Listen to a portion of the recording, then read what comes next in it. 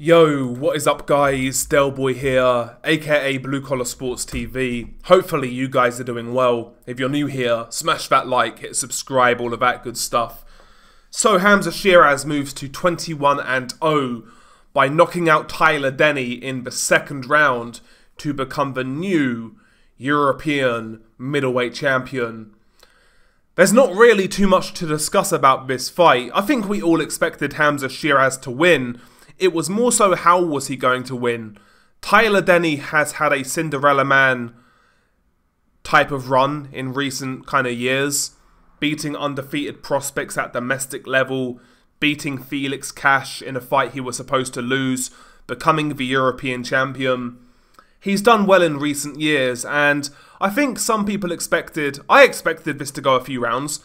I think people expected Denny to give Sheeraz a few rounds, but ultimately Sheeraz would end up winning. Sheeraz won, but in much quicker fashion than I expected. Second round stoppage, as I said. It was like man versus boy, to tell you the truth. It was like these guys were 3 weight classes apart. It was crazy. Immediately, Hamzah Sheeraz set his stall out early on.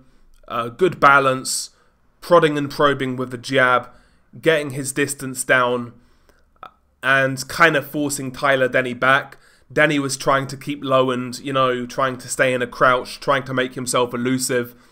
But in round one, Sheeraz fires the left hook, hits the top of Denny's head, kind of scrambles him a little bit. Then he fires another left hook, this time hitting the temple, and it drops Denny. One thing I didn't realise until now is that Hamzah Sheeraz is actually left-handed, but he fights in an orthodox stance. So obviously that's why his jab is powerful and the left hook is powerful. I actually never realised that, by the way. But you could see early on that left hand was causing so many problems for Denny. He couldn't get past the distance, and when the left hook landed, it was causing problems. So he was dropped in round one, and ultimately, man, it looked like it would be a matter of time right from then. Just physically, these two guys were in a different league. Technically, they were in a different league. You know, it was what it was. Round two was where the fight ended. Again, the damage caused initially by a left hook. Sheeraz then follows with an overhand right. And then I think he culminates it with a left hook. It drops Denny again. Denny does beat the count, but he's kind of unsteady. The referee mercifully waves it off. I think he realised, you know, these guys are like 17 weight classes apart. Denny is way too small. He's way too outskilled. He's outsized. He's outstrengthed. He's outpowered. He's out everything, basically. And yeah, the referee, I think, saw the writing on the wall, and for me, he rightfully waved it off. Listen, I'm not saying Denny is a great fighter, because he's not, but he's done well in recent times at domestic level. And, you know, Hamzah Sheeraz went through him like a doorway, becoming the new European champion. For me, when it comes to Hamzah Sheeraz, I'll be honest, usually I'm the type, when it comes to younger fighters, I'm usually the type to say there's no rush. But for me, when you look at the middleweight division, it's so weak. I think they should pursue a title fight right now. Janabek's got a fight coming up in October, so maybe that's out of the question. But, like, if they could get a guy like Carlos Adames, or even an Erislandy Lara, I know it's kind of early to say. I know Sheeraz is unproven still. But, you know, Lara's 41 years old, and Adames is a good fighter, but he's nothing special. You know, the way I look at the middleweight division, if Hamzah Sheeraz was scheduled to fight anybody other than Janabek, I'd probably pick Hamzah Sheeraz to win. You know, that's what I would be trying to do with Hamzah Sheeraz. I'd be trying to get a title fight with either Erislandy Lara or Carlos Adames, try to unify those two titles, and then go after Janabek. But even Janabek himself, man, it's not like Janabek's been super active recently, you know?